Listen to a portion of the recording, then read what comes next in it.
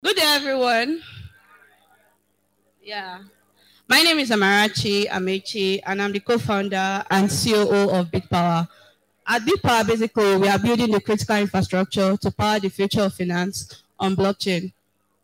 And today, I'll be talking about blockchain for Africa, why we should care. And some of the points I'll be highlighting today, because they've already told me that, oh, I have to keep to time. So I'll just pick some certain points today that we'll just quickly talk about, which is what is blockchain, its relevance in the African context, the opportunity blockchain presents in the African context, and some blockchain projects in Africa and why we should actually care. Africa's initial introduction to blockchain technology was through the cryptocurrency. Cryptocurrency basically was an easy sell for people who are actually looking for high yield, return, and wealth creation. Because of time, I know a lot of us here actually got introduced into the crypto world or the blockchain world by buying our first, crypto like BTC, ETH, and the rest, and actually waiting for it to actually grow in value for us to sell. So basically, this was actually some of the starting points or the introduction or ways that Africa was actually basically introduced to the blockchain space. But crypto alone doesn't actually scratch the surface of the potential that blockchain technology pretends for Africa's digital economy. Now, let's look at this report by Chainalysis on Africa in June 2020 to July 2021. It states that Africa amassed a total of $105 billion worth of cryptocurrency, which was actually done via the peer-to-peer market. And this actually accounted for over 1,200% adoption rate. And with that, it made Africa the fastest adoption rate in the world.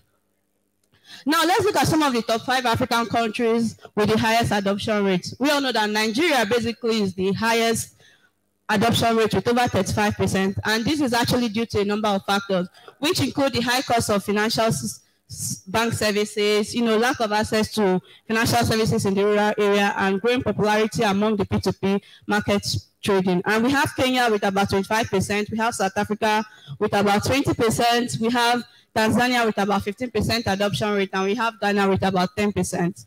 Yeah, so I'm just trying to wrap up because we are out of time. Now, Africa basically it's a land of incredible diversity, innovation, and untapped potentials. But yet, we're actually faced with a lot of challenges, right? And some of the challenges we're actually faced with is limited access to financial services, we lack of identity, lack of documentation, and inefficient system and also infrastructure. Yet, these challenges actually hinders Africa from reaching its full potential. Now, let's talk about blockchain for Africa.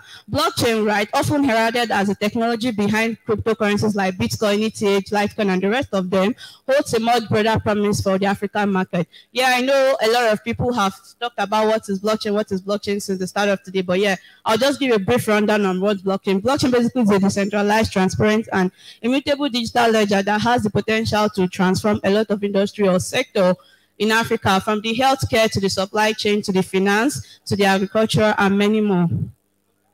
Now let's look at some of the opportunities for Africa. I'll just highlight, there are 4, but I'll just talk about the first 2, which is financial inclusion.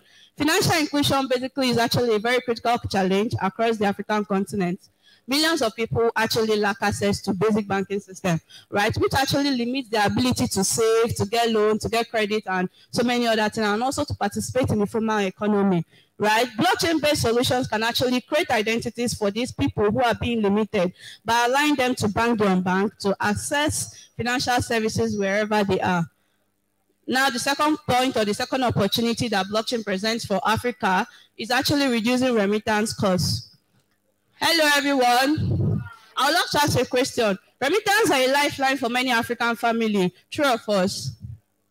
Yeah. So a significant portion of population in Africa actually rely on funds sent from abroad. But however, the traditional remittance system actually comes with a hefty cost. And what are these costs? This cost ranges from around 3% to around 10%. In a study showed by World Bank stated that $2.4 billion was actually used as a platform fee to send $34 billion from abroad down to Africa. But using blockchain-powered cryptocurrencies or payment or solutions can actually drastically reduce this cost, right? Ensuring that the hard-earned money that is actually being sent from abroad actually gets to intended residents. So I'm going to give a scenario. Okay, yeah, 3 more minutes. So I'm going to just give a scenario on this point. Now let's look at this example. Hello, everyone. Yeah, so let's look at this scenario. Scenario A, Mr. A, who is a doctor abroad, sends $1,000 through the traditional remittance system. And let's assume, because they charge around 3 to like 10%, and Mr. A actually uses a platform using 5%. This means that the money that actually gets to the intended recipient is actually like 5% on the $1,000. The recipient actually gets $950 because the platform has already taken $50. But utilizing blockchain projects, which I'm going to list some of them after this page, the cost can be drastically reduced from as low as 0.01, 0.5 to 0.1%. So if Mr. A actually had utilized a solution that actually works or uses blockchain, this means that Mr. A can pay as low as 0.5, which means that Mr. A 1,000 or hard earned 1,000 naira gets to his family as $995 as opposed to the 950. So using blockchain-powered cryptocurrencies can drastically reduce the cost, ensuring that more of the hard-earned money is sent by the loved ones, which is its intended users. Now, because of time, I'll just run through some of the opportunities, which is digital identity, land ownership. Now, let's talk about some of the projects in Africa utilizing blockchain. We have BitPesa. BitPesa, for example, it's a blockchain-based payment platform that has streamlined cross-border transactions for African businesses, right? Thereby reducing costs and improving efficiency. Now we have BitNob. BitNob basically helps Africans, businesses, and individuals send and spend money abroad with ease and at a reduced cost. And one of the platforms I was talking about, that helps you send money across the globe with a reduced cost is a blockchain-powered product like this. Now we have BitPower. BitPower basically is building the critical infrastructure to enable businesses to build financial inclusive services on the blockchain, from wallet to custody to asset management and to tokenization engine. We have PhoneBank. PhoneBank basically lets you use airtime to on-ramp to digital money. We have Boundless Pay. Boundless Pay basically is your access bank but on the blockchain. So Boundless Pay basically is a digital banking application for cross-border collection, payment, and settlement. We have Recify, which is a blockchain-based real estate platform. We have Regis, which is a digital documentation and authentication verification on blockchain. Now, why should we actually care? I'm coming towards the end of my topic. One is empowerment. With blockchain empowers individuals and gives us the control over our finances, our data, and our assets. Secondly is innovation. Embracing blockchain basically fuels innovation across different sectors, like I've mentioned earlier, fintechs, banking sectors, healthcare, and so many others, thereby stimulating economic growth and also fostering entrepreneurship.